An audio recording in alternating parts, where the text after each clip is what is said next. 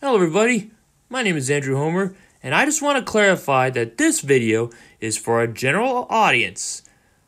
While this video may be kid-friendly, kids themselves aren't the primary audiences.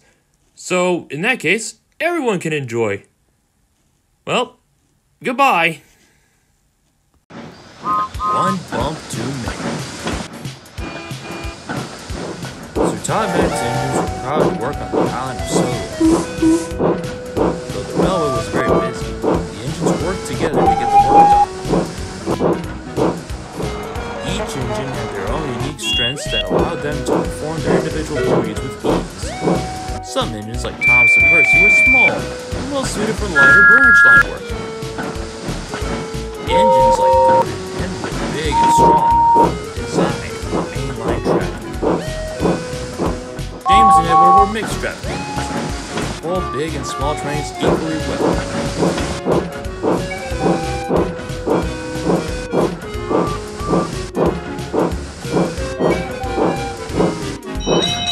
There were other important members of the railway too, such as the coaches and trucks.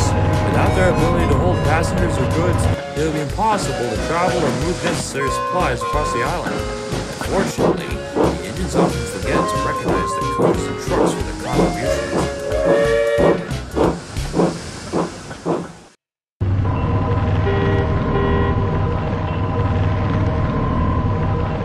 There was once an old van who lived on the island. He spent his days moving from one side of the island to the other, being loaded, unloaded, and loaded again. It was not hard work, but it was lonely. He never got as much as a hello from the engines. He was not prone to mischief like some of the other trucks, but he was often bumped only because that's just the way engines treated trucks.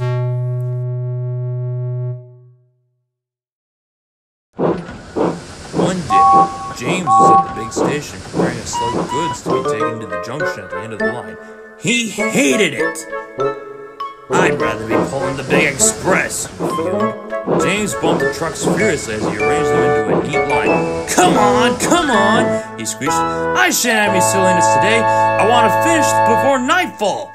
James, grumbling dreadfully, shunned the last few trucks in line, a few loaded flat wagons, and the old van. The van felt sad. He had barely moved and was already being harassed. He wanted to say something to James, but he knew he'd only get bumped again. Why so glum? Called a friendly voice. The van looked over and was surprised to see Henry and Gordon sitting in the yard. He was not accustomed to being addressed by engines, especially big engines. The van stuttered. I'm just tired. Gordon chuckled. Tired of being bumped, James is the worst for that. The van hadn't received as much as one shred of compassion before. He felt warm inside. Yes, we get bumped a lot. Sometimes we get bumped even if we did nothing wrong. Henry and Gordon were embarrassed. I'm sorry, my friend, Henry said. We were told that we should assume that trucks are going to misbehave, and we should bump them no matter what. We are so used to doing this that we never stop to think how to fix you, Gordon added. Well, we're sorry for acting up so often. I think that because we never get to know you that we feel like we must behave, for you to notice us. We had no idea that's why you act out, Gordon said, astonished. How can we help you feel more comfortable? We would appreciate if you took some time to talk to us during your day, the van said. We would feel much more included. Of course, Henry said. That will be our pleasure. The van simply beamed. The signal dropped and it was time for James and his slow goods train to leave. Thank you for talking to me, said the van. The other engines ignore us. It makes me feel good to know that not all engines think we're silly. Not at all, Henry replied. We're glad to have a new friend. James, while waiting for the signal, had overheard the entire conversation and felt awful about it for the rest of the journey.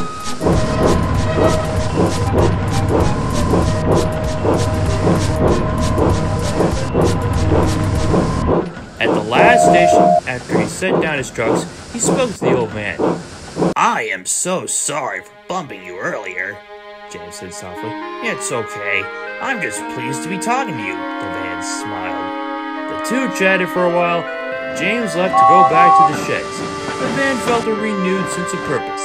He no longer felt like he was a cog in the system, but a true member of the team. For the first time in his long life, he looked forward to going out again tomorrow.